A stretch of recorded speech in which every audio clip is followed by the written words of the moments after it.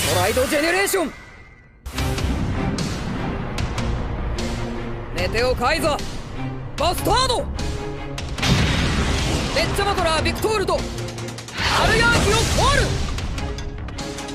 アタック、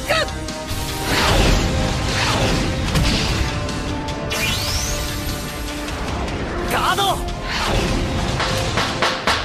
バスタードでヴァンガードにアタック、ビクトールのストライドスキルで土偶メカニックをスタンド、さらにバスタードのスキル発動、 G ゾーンの表のバスタードの数だけリアガードをスタンド、ビクトールと左右の丸ヤーキをスタンド、丸ヤーキのスキルで土偶メカニックとビクトールはラッシュ発動。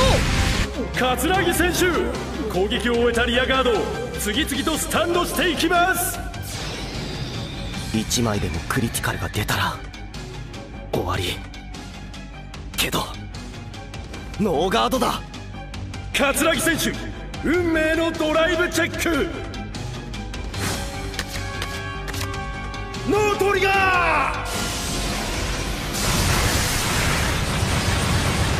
進藤選手、ここは運に助けられたか。何安心してんだ。俺様のバスタードの真骨頂はこっからだぜ。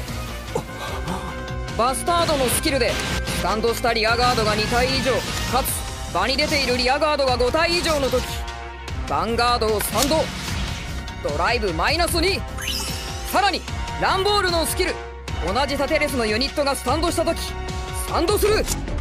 なんと桂木選手の全てのユニットがスタンドした。行くぞクロノ、もう一度最初からだ。ヴァンガードにアタック。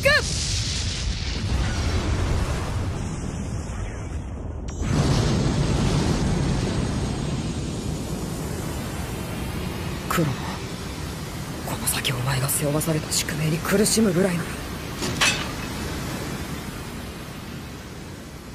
いっそここで。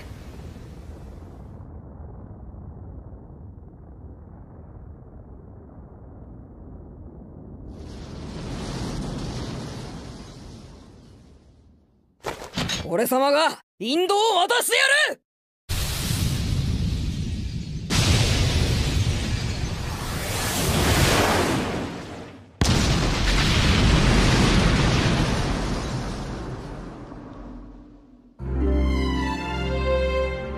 完全ガード。土偶メカニックでヴァンガードにアタック。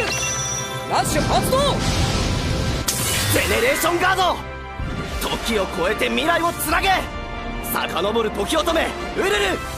スキルでさらにシールドプラス5000。私のいだ。あと1回。ビクトールでアタック。ラッシュ発動。もう一度だウルル。